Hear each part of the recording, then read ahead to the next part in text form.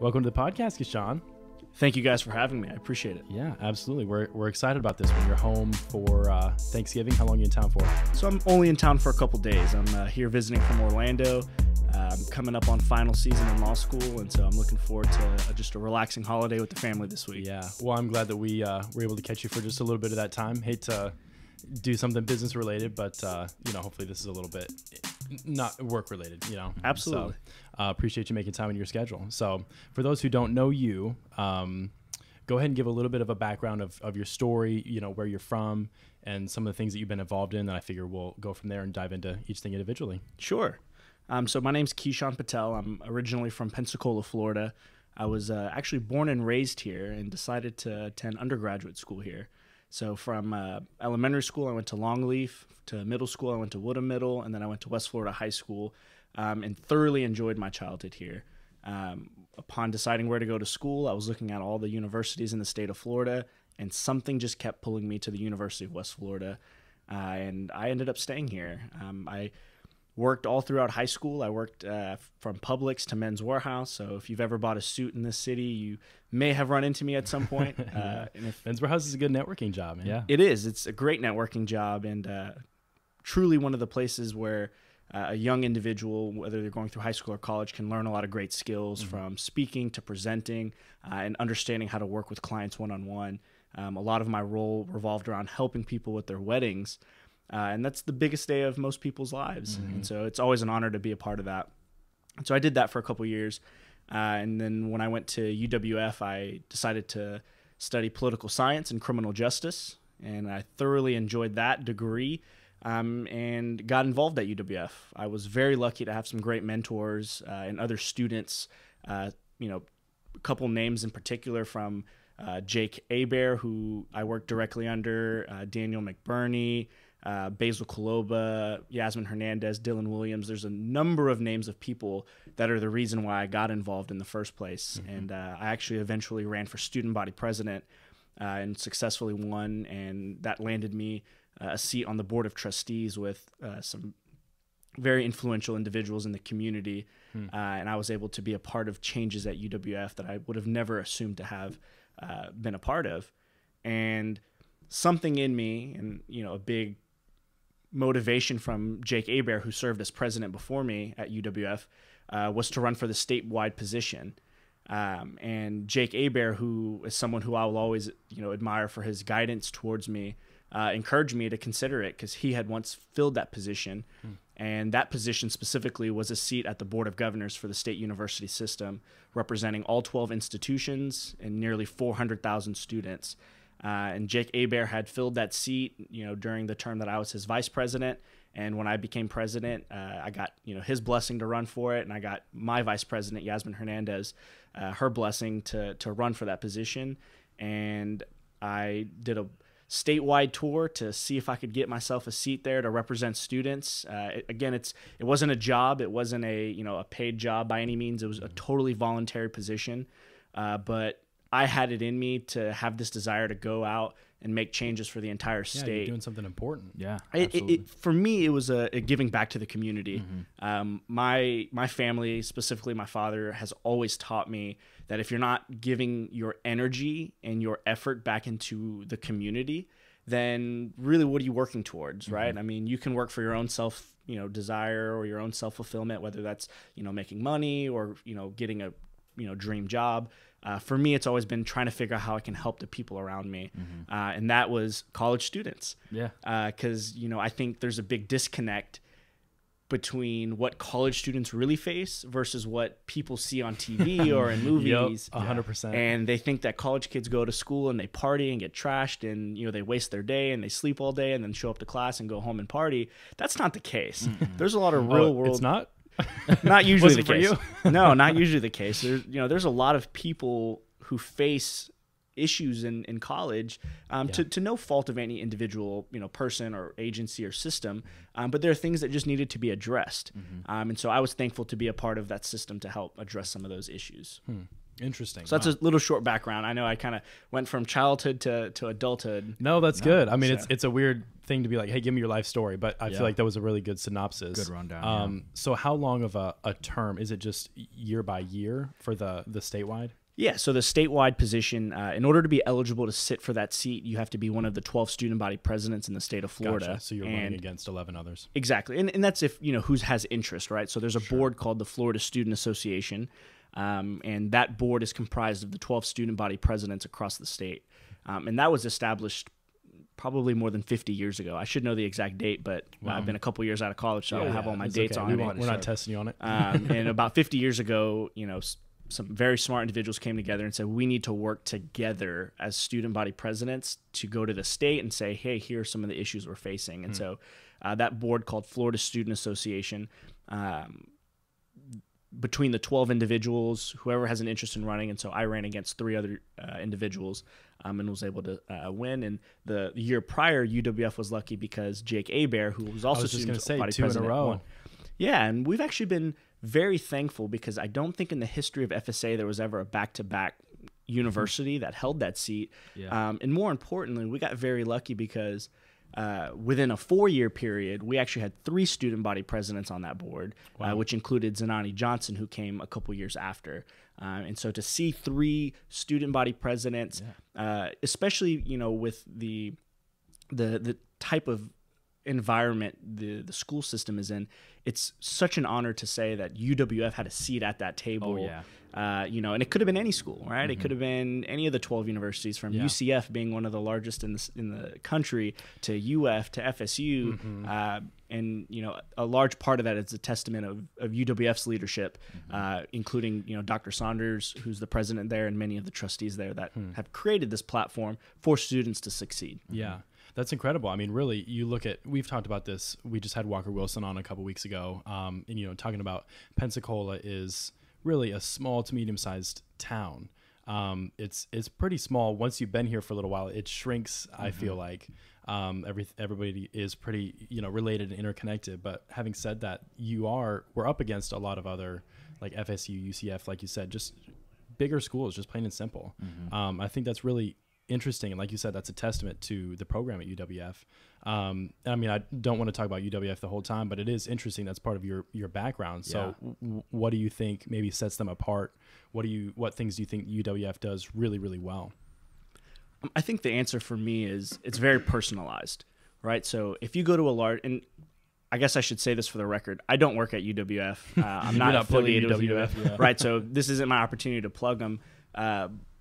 But I think it's important because students have to think back to what system they were a part of. And I believe that today I'm in law school and involved in so many different not-for-profits, primarily because of the things that UWF taught me. So when I was in high school, senior year, every student's thinking about where they're supposed to go to college, whether that's college or if it's joining the military, all the great things that people want to do. For me, the obvious answer was to leave town. And I told my parents, I'm going to leave town and I'm going to go to a big school because, I see it on ESPN and I see the football games being played. And I had a mentor. His name was Dr. Kevin Bailey. And coincidentally, he was actually one of my client customers at Men's Warehouse. And he said, let me pick your brain on why you're deciding to leave to go to a big school. Now, real quick, is Men's Warehouse where you met him, or? So I actually met Dr. Bailey officially through Men's Warehouse, and then I had just growing up in this community, I had also seen him in different ties with him. Right. Interesting, but you were exposed, and I don't mean to interrupt you, but no, that's such an interesting thing. You were in a spot at Men's Warehouse where you had those opportunities coming in, and I've had similar things. We've talked about, when I was working there, I met different people that I'm like, I realized one day I was like, this is a good spot because typically high quality people are coming in here. And so just having said that, it's awesome to take a position where you're at, where it could just be a job, and you could have had really any other job. I mean, you probably weren't making more money there than you could have made other places, presumably, but where you were, you took that and leveraged it into something that snowballed into much bigger things. So I wanted to highlight that because Yeah. that's really interesting to me. Well, Yeah. Mikey, in my opinion, no matter what you're involved in, right? Whether that is going on a daily walk in your neighborhood or if it's going to the mall, going to the grocery store, you're going to always run into people that have different walks of life. Yeah, And those 100%. walks of life are going to give you advice on things that you never would have been exposed to in the Different first place. perspectives. Right. And so back to Dr. Bailey, he asked me, he said, "Why do you want to leave?" And I couldn't come up with a good enough reason. Just seems like that's the thing to do. Right. But he was the first person to challenge me on the why. And I didn't have a good enough answer, and I was actually embarrassed. And so I spent weeks thinking about it, speaking with my family, talking to my parents about what the right steps were. And I realized that I could either leave and go to a big school, or I could go to UWF, where my professors are going to get to know who I am as a person, and I'm going to be a student with a name in a classroom, right? So at UWF, I'm sitting in a classroom with 20 people. The odds are my professor's going to get to know who you are as an Yeah, individual. on a personal level. Whereas if you're in a classroom with 500 people, you're a student ID number. Yeah. And that's not a dig at any major, massive school. Well, it's a just give the and way take. it It is. is Right. what it is. But Yeah. it's the way that I learn. I learn better with that one-on-one if my professor understands who I am and how I learn as an individual. Because I've always had a difficult time studying. And, you know, I'm sure later into the podcast, I'd love to talk about INERTIA, which is a not-for-profit I'm involved in. But, you know, a part of the way of life is understanding how you learn and how you learn things in a unique way. Because it's it's almost impossible for an entire classroom of people to all have the same learning style. Yeah, It's just 100%. not realistic. So for me to know that my professors were going to get to know who I was and how I learned and the challenges that I needed on a one-on-one level were one of the reasons why I chose UWF. And then my argument was, okay, I'll go here for 1 year. I'll get, you know, my basic courses out of the way, and then I'll leave. Well, I got involved, and I decided I love this place too much. There's no reason to leave anymore. There's no reason to leave. Pensacola is up and coming. There's a lot of great progress being made. I know you mentioned earlier, you know, Walker was on this podcast. I mean, even he's getting involved in the Downtown Improvement Board, and it's amazing to see somebody, you know, within our younger category of Pensacola to start becoming that voice for what we want to see in the future. Yep. Yeah. Yep. And I was actually, you know, so excited to see that happen. And I think Pensacola is on the right bound of getting people involved. Absolutely. Because if not, then we're going to start to lose some of the talent. We're going to lose some of the active people in the community. Yeah. If things don't continuously progress. And so I'm stoked to see that happen. And so big shout out to him for that. It's cool. Yeah. And that was a really enjoyable talk that we had with him. And I guess that same thing he's talking about, you know, professionals, young professionals leaving. We were talking about on a college level, but it's the same thing is true. You know, Pensacola has so much to offer. And for you, it took someone saying, hey, why do you want to go? You know, we have here something that would be better for your personal needs. And I think it's easy for anybody who grows up in a small town to be like, man, I want to get out of here. You know, it's natural. But when you can get involved and affect change, then that's where it starts to get exciting. Yeah. So that's really cool to hear. So that was kind of your time at UW. And I mean, how did you love being, obviously you enjoy being student body president enough to where you wanted to take it a step further. What was that like? So when I was a freshman at UWF, I got involved in student government there, and I had done it in high school too. So from high school, I went to West Florida High School and served as student body president, and then So you had continued that at the college level. For me, it was the fact that I was working with people that were so passionate. Right? This wasn't just a job. It wasn't a resume builder. It wasn't I need to get involved in something. I was surrounded by a team of people who would stay up until 3 o'clock in the morning working on problems that students were facing and coming up with ideas to fix them. It's invigorating. Right. It'd be a Friday night, and I'd have a team of people sending group chat messages saying, I have an idea. I have an idea. And that to me just blew me out of the water. And I knew that was a group of people that I wanted to be around. Yeah.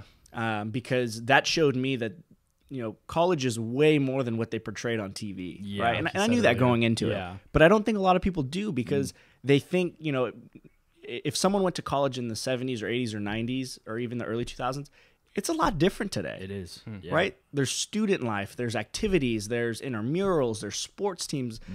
And at UWF, it felt that the student body was actually working towards better change.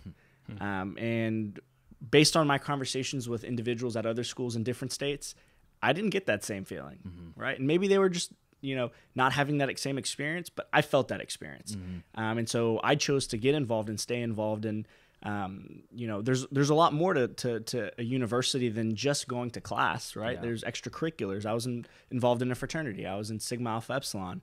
And even there's this massive stereotype of, if you're in a Frat fraternity boys. or sorority, Yeah. then all you do is party and drink. And again, Yeah. that's not the case. Majority of what we spent our time doing was trying to raise money for not-for-profits or trying to organize professional events for new members and teaching them the basics of life, of how to be a public speaker or how to tie a tie, right? These are things that you're not going to learn in a classroom. Yeah. You're not going to learn how to be a professional individual in the networking phase of life without having these experiences. And again, I think maybe at different universities, the experience may be different. But I know that at UWF, by getting involved, it shaped the definition of the direction I was heading in. And it helped grow me as an individual and as a young professional. And I'm forever indebted to that. Yeah. That's amazing. I love that. And I love you. One thing that you brought up is the people that you're surrounded by being passionate. That's such a huge thing. I mean, we all know you're the sum of the 5 people that you hang out with most, or, your circle is who you are. I think a lot of times, especially in high school, I notice, just thinking back on people that I went to high school with, or seeing high schoolers now, I think it's cool not to care about stuff. It's not cool to be too, unless it's sports or something like that. It's not cool to be too into Passionate. anything. Yeah, passionate.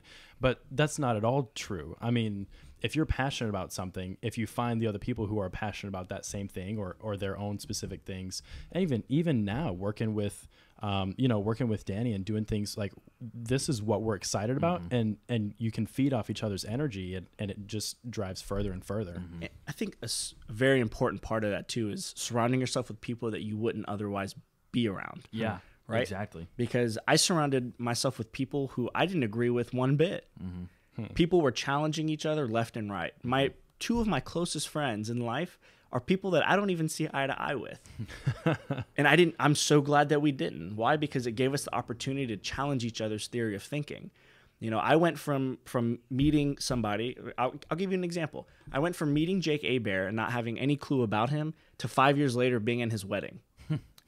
Nice. We worked together day and day and traveled day and night across the state of Florida together. And we were two individuals that didn't always see eye to eye. But at the end of the day, it allowed us to grow one another by challenging each other's way of thinking. Yes. That's And I great. think sometimes that comfort level is something that many people, including myself, are afraid of, is being around somebody who doesn't agree with you. Well, it's tough because then you have to actually defend why you feel a certain way. Yeah. Exactly. We have a friend who is that way. And even in regards to the election, I don't want to get political at all, but I have a very close friend of mine who voted opposite of what I thought was right. And then he was like, well, what have you thought about this or this or this or this and all these different things? And I was like, well, I don't even know, and it's good to have those people, like you said, that you respect as a person. Maybe you don't see eye to eye on things, but in that they're able to bring different points of view and things that if you're open to it, you can learn a thing or two from them, and maybe your opinion will change, maybe it won't. But that doesn't really matter. The point is to be able to take take your point of view and dissect it from different points of view. I think that's be valuable. confident in it. Be confident that you're making the right decisions. Yeah, and Being confident around people because that you've done your challenge that. research, not just because that's Exactly. what you've been told or Or that's what you've you always think. done it. Yep. Yep. Yeah. So anyway, having said that, so that's UWF, your time kind of as student body pres, and then what was that like? You said you went on like a statewide campaign pretty much. That's super interesting to me. I am never involved in politics. I don't think I'll ever do anything like that, but it's still respectable. It's still cool. What was that like? And did that take a toll? Was that taxing? I'm sure. So I actually did it 2 years back to back. So I went on the first campaign with Jake Hebert, who went on to become governor. as his So vice. I'll refer to him as Governor Hebert. I was his vice president. And so I learned it from him. And he had one of the best strategies, which was go listen to what everyone has to say. Go visit every student body president and figure out what did they run on their campaign and what is it that they're trying to accomplish. Because you can go to somebody and say, hey, this is what I can do for you. But if I don't take the time to learn what you're looking for, then how are you even building your campaign or platform? That's Everything you say may just be irrelevant. And so when it came time for me to run, Vice President Hernandez, Yasmin Hernandez, and I got on the road, and we went and visited all the student body presidents. And we, in 4 days, stopped at 11 different universities. And we had basically a breakfast, lunch, and dinner planned every day all the way until we came all the way around the state. And our goal on that trip was to just listen. What are students dealing with? What are they facing? And what can we do at the state level to help them? Right? What can we ask our legislators to work towards in order to build a solution? And we went and did the whole wide tour. We took everything that we learned and wrote all of our notes down and came up with a strategy to say, this is what we're going to campaign for. And within that year, because of the 1-year term limit, working with the Florida Board of Governors for the state university system and several legislators across the state. One in particular is Representative Amber Mariano, who was a champion for students. She's actually a UCF graduate, and she was the youngest House representative to get elected in Florida. She was elected at the age of 21. Wow. And making me feel like I'm not on the ball. Well, and look, and what she did was she opened the door to us and said, what is it that students are facing, right? She was a UCF grad, and she came in and helped champion several different policies with us. And we were successful after working with several legislators across the board, and the Senate president, the Speaker of the House, the governor at that time, Governor Rick Scott. And we just asked for several different things over the time. And these were several things that were either already in motion or things that we brought to the table. And long story short, a lot of the things were addressed, right? And if they weren't the full solution, they were at least a somewhat of a solution or a step in the right direction. And one of those things that we advocated so tirelessly for was an expansion to Bright Futures. And we were fortunate enough to see over $125 million get expanded for Bright Future Scholarship for students to be able to access funds so they can graduate school and get on with their careers. So that way they can start a family, build, their own personal foundation so that way they can start a life, and whether it's, get married and have kids or to build a home or to advance in their company. We wanted to find ways to help students get to that position. And so we did just that, and we spent several weekends and weekdays in the state capitol, and we pretty much figured out how to map all the way around it by heart. So that doesn't tell you something. Man, that's cool. That's awesome. I mean, that's the ultimate point of college, is to get started in life, to get a jump start in life. So any way that you're able to help students do that is valuable, I'm sure. Cool, man. That's awesome. So is there anything else before we move on to some of the things that you're involved in now? Is there anything else that you would kind of highlight about that time, or, if somebody's thinking about doing it, any advice that you would have for them? My advice is simple, is just do it, right? Because if there's something that you want to try, even if you don't like it, just try it to find out, right? I mean, I got involved in a large number of things, and I found out I didn't like some of them. But there's no ill harm in finding out that this just isn't the right organization for you, or this isn't the right job for you. But if you don't try it, you will never be able to find out. And then you'll always look back and say, well, what if I tried that? Yes. What if I would have gotten involved? If you're in college right now, my advice to you is these are the times to experiment, right? And I'm not saying that there's ever not a right time to experiment in an organization or a career path or a job or an internship. But my advice is go for it, right? And I know that's kind of cliche advice because everyone might say that. But at the end of the day, it's take the first step towards it, and everything else will fall into place, whether it's meant for you or not. Yeah. That's take that great. first step. It's a commonality, and pretty much everyone that we've had on this podcast, I love it. Time after time, it's, just do it. Just go for it. Just give it a try. Put your best into it. And chances are, if you fail, that's okay, because there's no such thing as failure. You're either going to love it or you're going to learn something from it. Exactly. And I think, but failure is uncomfortable. And I think that comes back to what we were saying earlier, getting uncomfortable, and in the scope of having conversations with people who don't agree with you per se, that's uncomfortable, but that's how growth happens. Yeah. I mean, most people avoid, contradicting opinions or different beliefs because of that, because they don't like disagreement, Right. And I think there's a big line to draw when it comes to fear, because I think if fear drives your decision, then you won't be able to logically think about what you can gain out of it. True. Right. And so I think for me, the argument is there is no such thing as losing. And I mean that you can either win and enjoy something, or you will find out and learn that you didn't like something. And which is a win. Which is a win, right? Because now you're able to say, hey, I tried that and I didn't like it. Right. And I think a lot of people, including the people you've had here and anybody that's listening to this, there's been failure in life. Right? There's not a single person that can say they've ever succeeded at everything they've done in life. And that's including the CEO of Amazon and Facebook and all these big tech companies. Yeah. Right? But if you don't fail, you're never going to understand what you have to look forward to.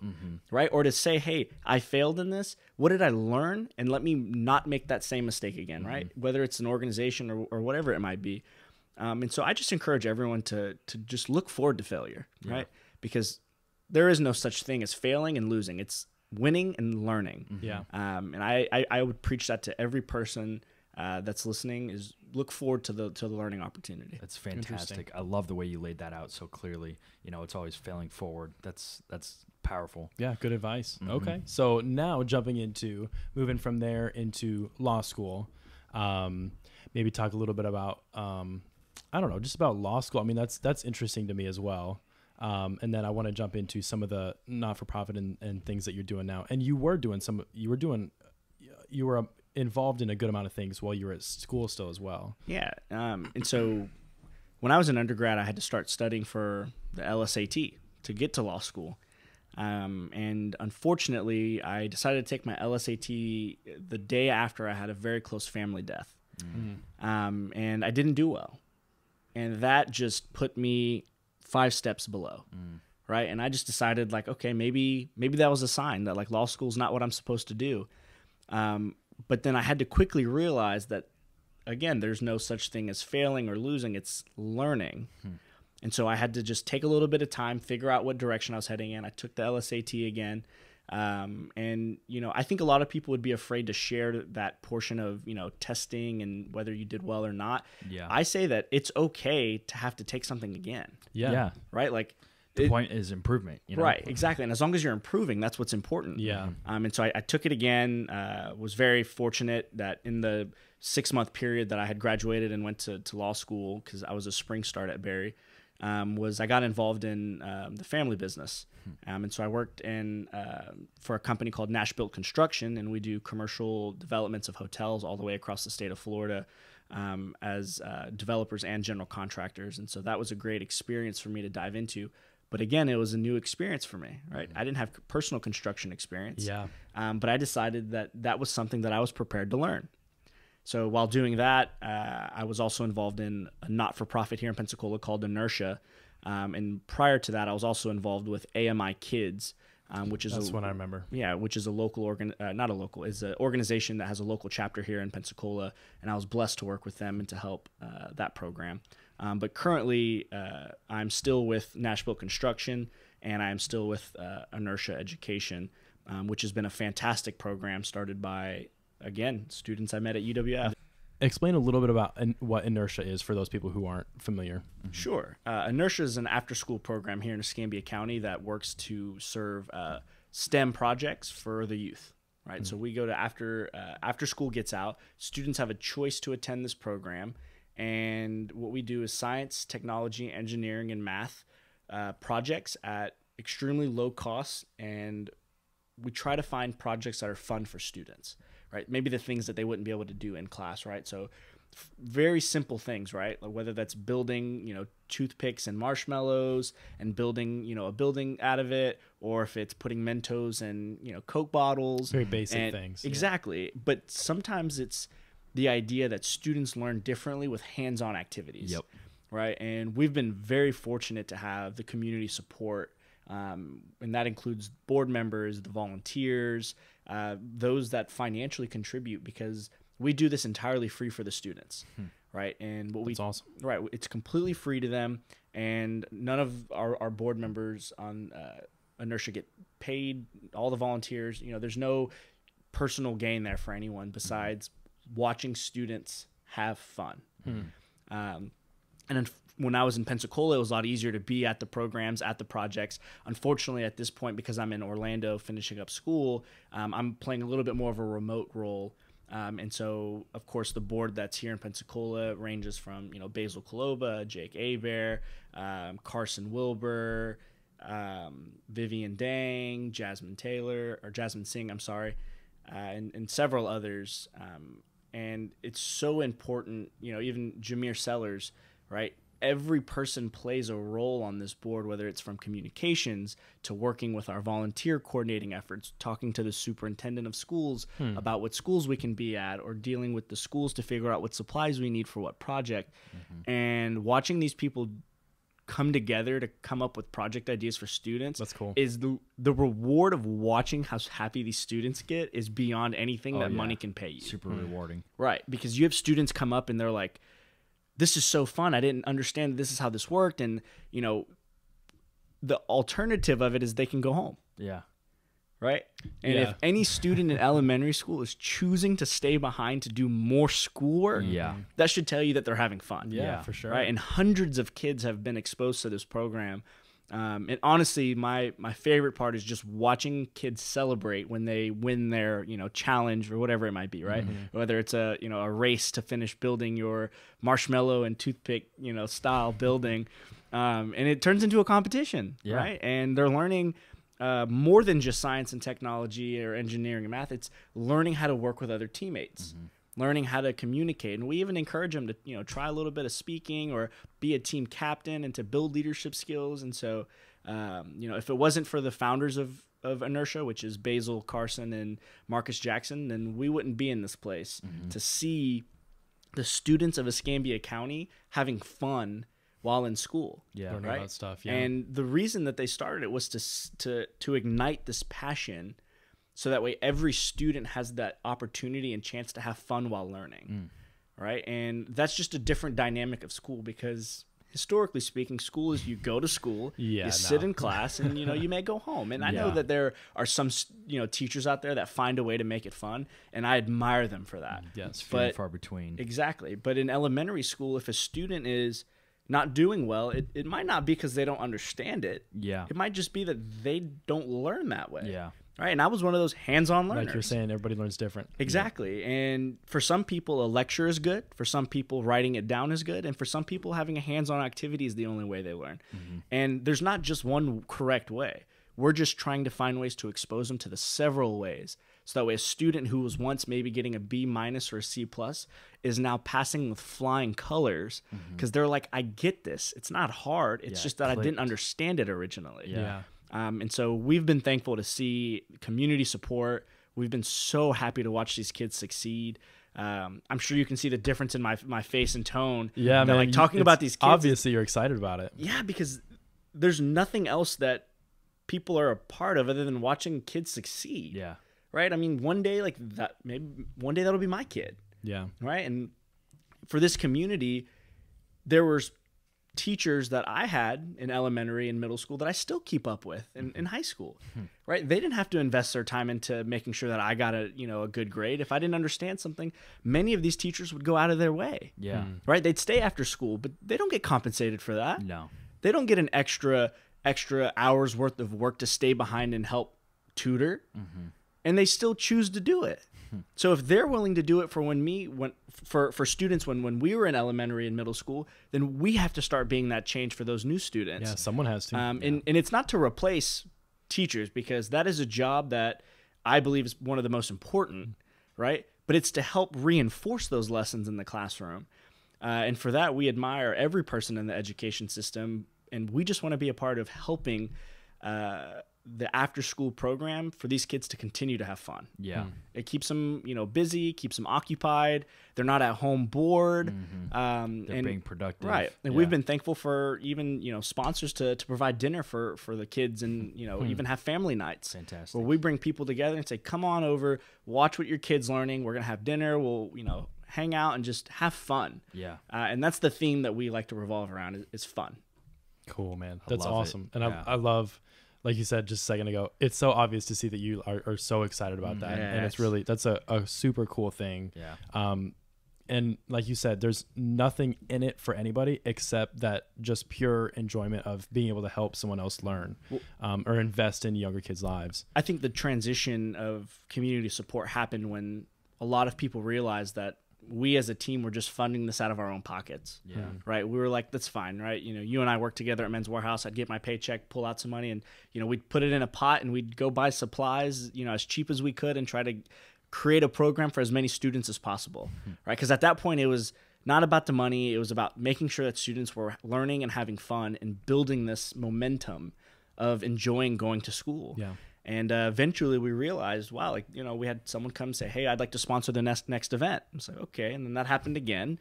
And then it happened again. And we're like, wow, there's really widespread community support. And so we got, you know, a solid board together. You know, we put up on our website. We started branding ourselves. And we've been very thankful for the number of donors we've had in this community to support these young students. Wonderful. Fantastic. Awesome. Well, that's a nice little plug for INERTIA there. Yeah, sure for anybody who wants to do a little bit more research. And if you want to send me some links, I'll put those in the show notes as well. Yeah. Absolutely. I think it'd be cool to drive some traffic there. So then in that case, what is next for you, my friend, in your journey? Done a lot of things in the past, still involved in a lot of things. But where are you hoping to go from here? What are some things you got up your sleeve? So I'm finishing up in Orlando. I'm currently attending Barry University School of Law, and I expected to graduate in May of 21. So I've got another 5-6 months left of school, and then I'll spend the summer studying to take the Florida bar exam, which will happen at the end of July. I feel sorry for you. And yeah, it's going to be a rough 10 weeks. There's no question about it. Oh, man. And then after that, that's the golden question: is where do I end up? Yeah. I'm truly interested in, you know, working, you know, in a legal position with a law firm, or even, you know, as a assistant general counsel at, you know, any location, perhaps like a university. That would be great. But, you know, we'll see. Right at this point in time, I'm looking to stay focused on the prize, which is getting the degree, getting prepared for the Florida bar exam. The first thing you got to do before anything else. Exactly. It takes a lot of energy and a lot of focus. Yep. Exactly. You can get it and figure out what to do later. Yep. Yeah, exactly. And so, you know, I would love to end up back in Pensacola at some point, whether that's immediately or in a couple of years, for the primary reason that this was the village that raised me. Yeah. Right? I mean, Pensacola to me is a community of people that come from all different walks of background, right? Whether you're a young student that's come here for college, if you're serving our country in the military with one of the largest military bases, or if you're just coming to Florida to retire because it's got great benefits. Yeah. To have these number of categories of people is great, because that to me shows that there's a kind of a community sense of coming home. Yeah. But again, you know, we'll see where life takes me, and, you know, kind of follow that path. If there was one thing, and maybe this is a bad question, but if there was something that, you know, kind of lights a fire, you're like, man, I'd love to do that. Is there anything that comes to your mind when I ask that question? I would love to work in construction law or business law. Okay. And that's not necessarily to say that's the only things I want to do, Yeah. but it's something Sure, that sure. aligns with the interests that I have right now, and then the roles that I'm serving in. You know, while I've been in law school, I've been thankful to get some great experience. As I mentioned earlier, the education system is important to me. And when I was in my first year of law school, I reached out to the University of Central Florida and their general counsel's office to work. And so I was thankful to work there for about a year as a law clerk. Wow. And spent this past summer working at the state attorney's office as a law clerk as well, or a student intern in the felony division. And again, during my time here in, you know, Pensacola and Orlando, it's always been about the people you surround yourself with. Yeah. And some of the people that were mentoring me in both locations were both people that just cared.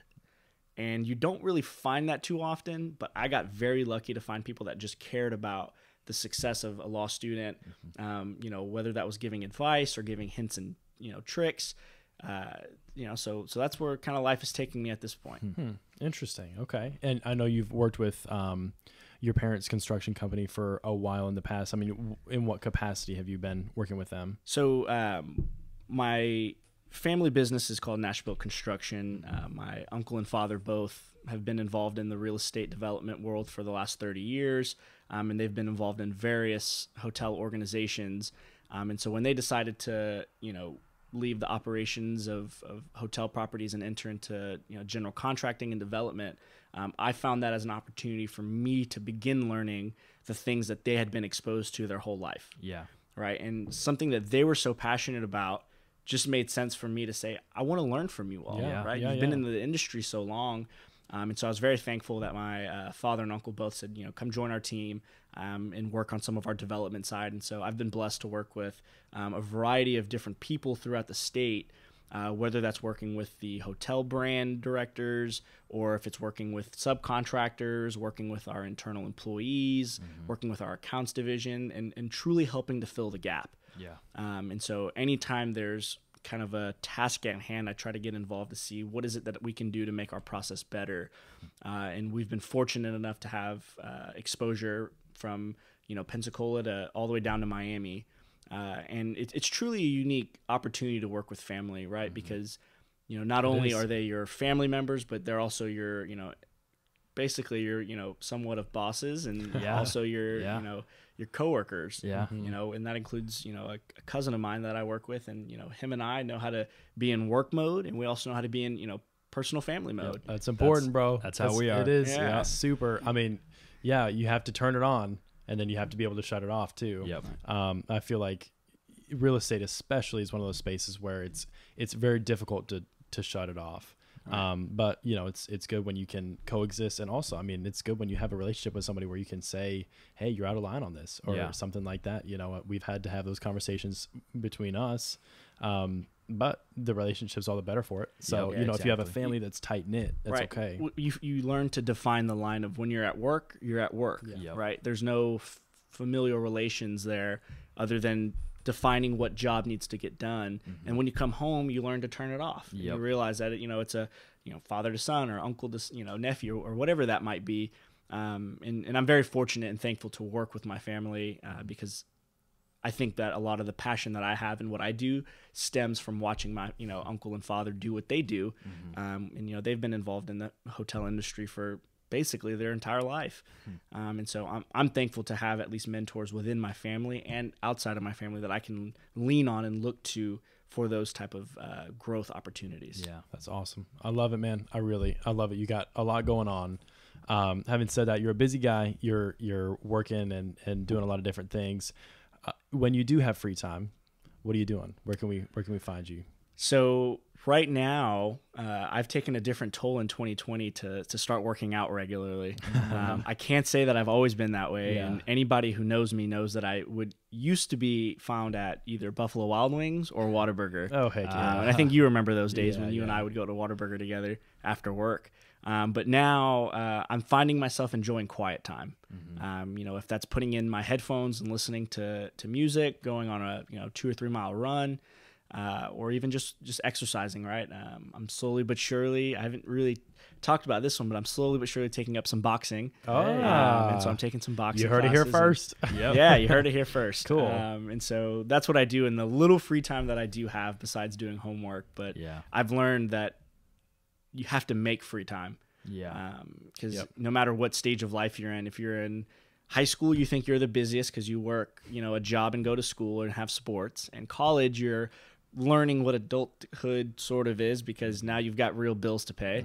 And then you finish college and you start your first job, and then you're going to end up having, a family and then kids. So you're always going to have something to say, hey, I'm too busy. I don't have free time and I can't, take care of my health and exercise and eat well with a fruit smoothie or whatever it is. Constant challenge. Exactly. But everybody thinks that they're the busiest. Yeah. Everybody does. And I think, we have to remind ourselves as human beings that it's okay to just stop for a minute. And, call your family member, right? Call your grandma, call your mom, and just see how they're doing. You don't have to call them with an agenda. Just call to say hello. Exactly. Right? I try to make it my mission to call my grandmother every day, even if it's just for 60 seconds. Wow. Right? She just likes to know that I'm well and that I'm healthy, and she always asks if I've eaten, right? I think she thinks that I skip meals.